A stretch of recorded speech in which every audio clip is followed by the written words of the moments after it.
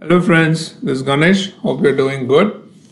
In this video, we are going to see an option. It's like in an object-oriented ALV. So how to trigger or refresh a data once the user press the tab option instead of enter or a button click. So we have a dedicated method or a process for a button click event or an enter using an enter button. But we don't have any dedicated method or a process for a tab. So we are trying to achieve this process with the help of a data changed event. So whenever there is a data change happen in any of the field or a particular field, then we are going to refresh the relevant columns values as well.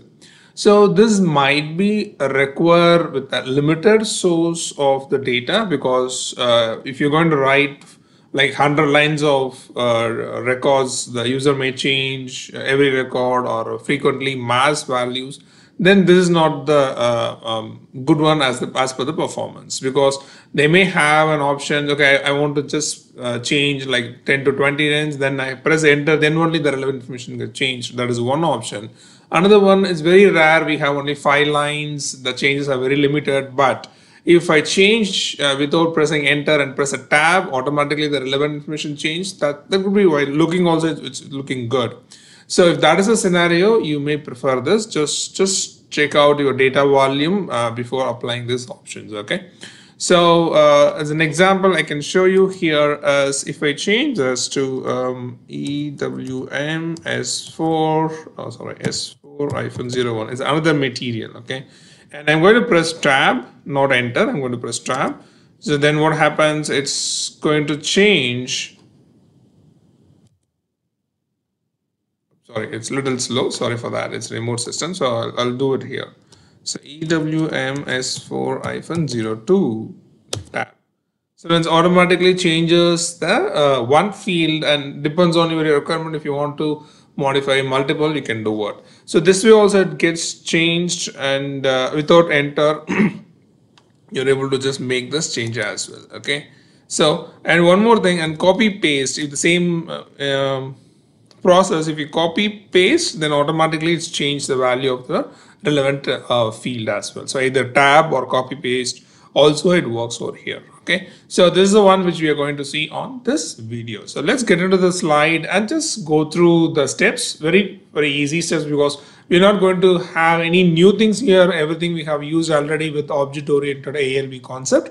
We are going to make use of that to achieve this process. Okay, let's get into the slide. So this is a slide, and we have only just 2 slides. So the first one, how to display object-oriented ALV. So it's very simple. You need a local class definition and implementation, and you need a screen, and it has a container on it. Then you have to initialize the container with the relevant object as well as the method. And then you consider that as a parent, then you need a child on it, and based on that reference, you have to do it with a different method as well. And finally, keep 2 different internal tables ready. One contains all the field catalog information, which is your row 1, what is the field element and what's the text and everything. And another internal table holds that data. Excuse me.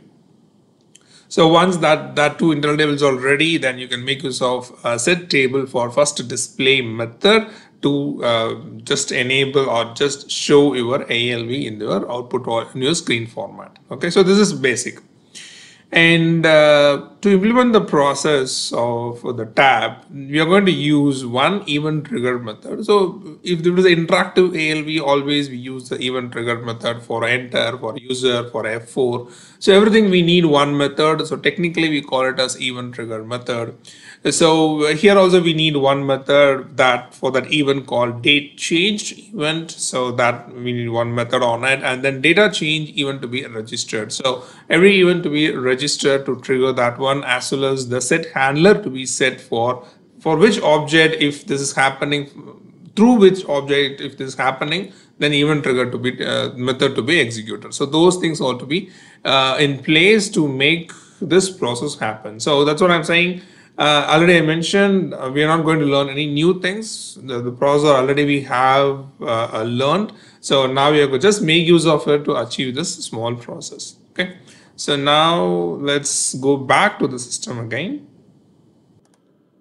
So this is the program. Here I just added few lines because it's very simple to understand. So I have a local class with the public section, and I have one event trigger method for the event data changed of the class GUI ALV grid. Sorry, I got a call. Okay, for this class, and I need importing parameters for the data changed. Whatever the data change that needs to be captured, right? Out of 100 records, it just only two changed. I want that two to be added in the internal table, so I need the parameter as well over here. And then a few data mediums like data variables, internal table, work area, structure, those are I just created it. As I showed, we are going to use only the material description. And the below ones are object reference for a class. So first one is for the ALV grid, and next one is for custom container, and the other one is for the class which we define here. Okay. And then internal table, this is going to hold all the field catalog, how the field should like, what are the description of the field, and so long, which is editable, not editable. So those things comes to this internal table, and this is going to hold the data from MAKT table. And this is the relevant work area for it. I already called the screen 100, but it's not created. So let me create it as LV. Just go to layout.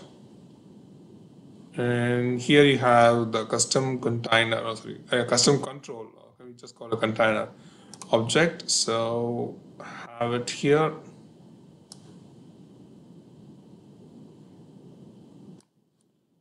Just give CC, just a name, any name you can give. Just go to flow logic. I want PBO, not PAI. So add toward it and go back. I'm not going to have the basic exit option, exit button and everything. I'm not going to enable it. So this is just to learn how the tab we are able to make it possible. Okay. So let me double click this. Yes, I want to create in my same program. Continue. Okay, that is also ready. So screen is ready. And the first we are going to make a few things, just initialize the custom container, and then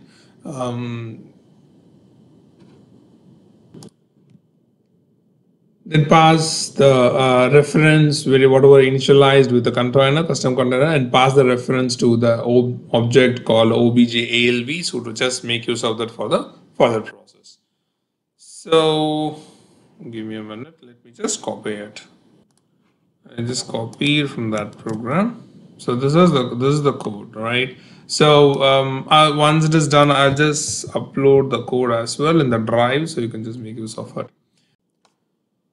So here the first one is that object, especially just exporting as a customer container name, and then after getting the reference, I'm going to just pass it to the object ALV as well. While creating, I'm going to pass this reference as well.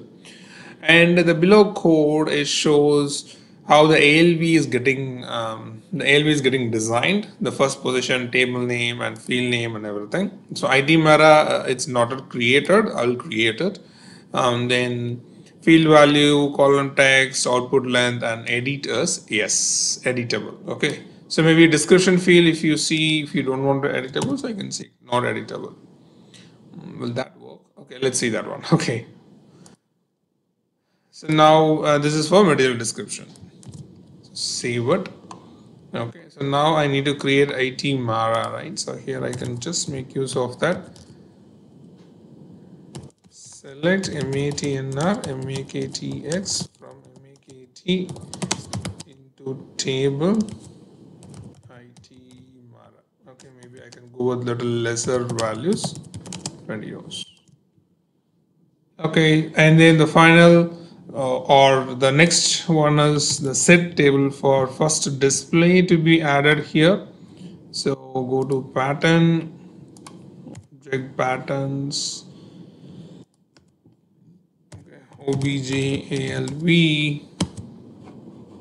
Okay, I would have copied that. Just a minute. Alv correct.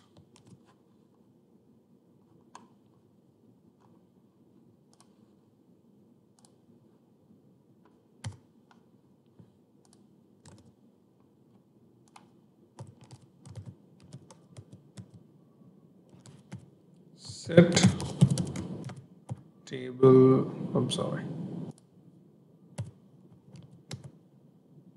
Set table for first display.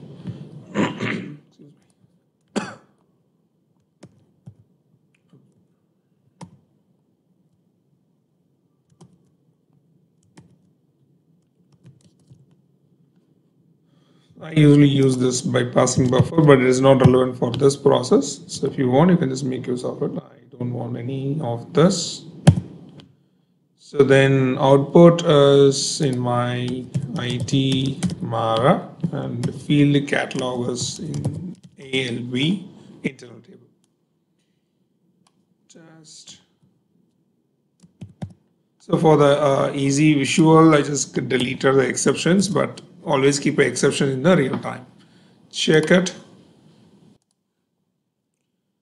Okay, so implementation is missing. Let me have it at the end of, means after the end module, because it is also a processing block. So after the end implementation, end class, then if you want to have any executable statement, then you have to use startup selection event.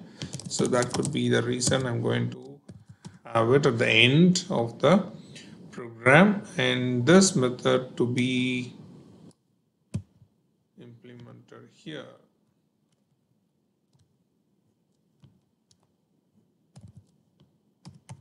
So to just avoid that error, I'm trying to have an empty implementation. Now check it.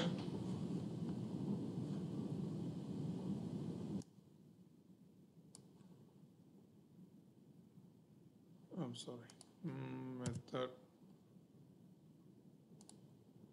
Okay, so we are good now. So if you execute expecting that to be displayed some values, let's see. Yes. Okay, I didn't have any code on this, so nothing going to work. I'm going to use 38. So now we have to add a, we already added it, right? We already added it. We already implemented it, but it's an empty implementation.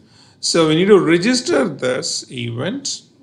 Probably after set table display, I'm going to do that.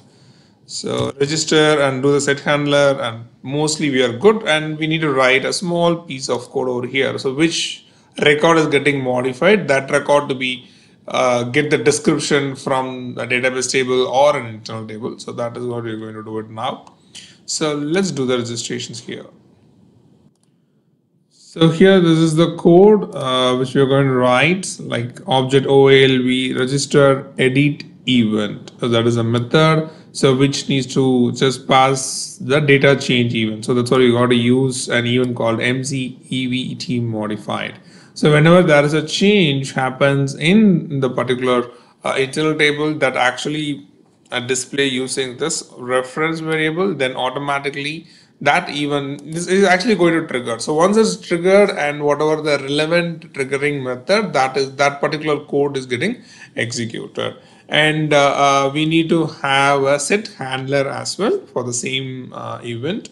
Let me have that code also. So here I have a statement just to create the reference of the object for the local class, and using a set handler, and I'm going to triggering this method whenever it's getting triggered using this object reference. Okay, so that is a set handler one we have to use it. These are we have seen already. So we are almost done. So let's do one thing. Have a breakpoint here. And let's see whether it is getting triggered whenever I'm just copy paste the value or I press tab. So execute and just change some value. Oh, sorry, change some value. and press tab. So now it's getting triggered. So now we got the point where we need to start write the code as well. So execute. So this is a simple piece of code. Like after the user enter the value, press tab. Obviously, it triggers the data change event trigger method. So the first two data mediums are used to capture, especially this internal table is going to capture whatever the values are getting changed in the input ALV input screen. And then this is a standard structure because it's going to capture what is the field name, what's the field value, and the relevant information to be captured. And using one of the parameter of this method, like after tab, there is one of the parameter called data change. So with the help of that reference, I'm going to get whatever values are getting changed in the input screen.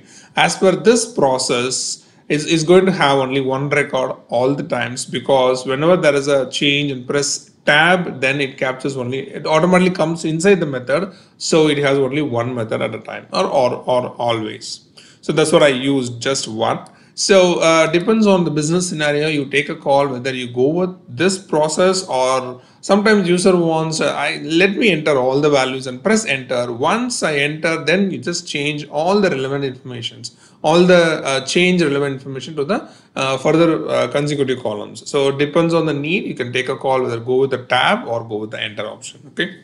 So then these are very simple. After receiving the changed value, I'm going to get the description of the material from the relevant table, and I'm going to pass it to the relevant work area, and I modified it based on the index value because this has the row ID also. I believe we have seen this in the interactive ALV report. So otherwise just keep a breakpoint, you can able to see that one. So it will capture the row ID also, which row is getting changed. So based on that, you can just modify back to the original internal table as well. And you need this method called a refresh table display, but this is not required. I mean, it's optional, I can say. For this process, I don't want to use any stable column or row. So just this method is enough to refresh your ALV, then only it reflects, otherwise it won't. Okay, so always use a refresh whenever you want to showcase your updated internal table content, then you have to use this refresh table display method on class. So activate it and execute it. So now let me change here EWM S404 there. Okay. I think if it is not there, it is not overwriting it. You can keep it empty, or you can give an error message, whatever you want a relevant for your business needs, then you can add it. So here I'm just adding only the values which is available over there. I'm not having any validation. So EWM, okay, there is no S4, no, there is no 04. Okay, I have 10, 11 and all. Okay, let's go with 10 tab. Yes, so I have it. So EWM S4-03 tab, it worked. Okay, so it depends. Even disable also it's worked, because the edit option I had disabled it for material description. So it depends on that. You can have a number of fields and you can update whenever you want. So this might be useful whenever you have an ALV as an input screen and user might enter some values, and few fields are auto populated based on the entered value, and this might be useful. Okay, so just play around in this, and if you have any questions on it, please let me know. I'm trying to help on it. Thank you so much for your time, and see you in the next video. Bye.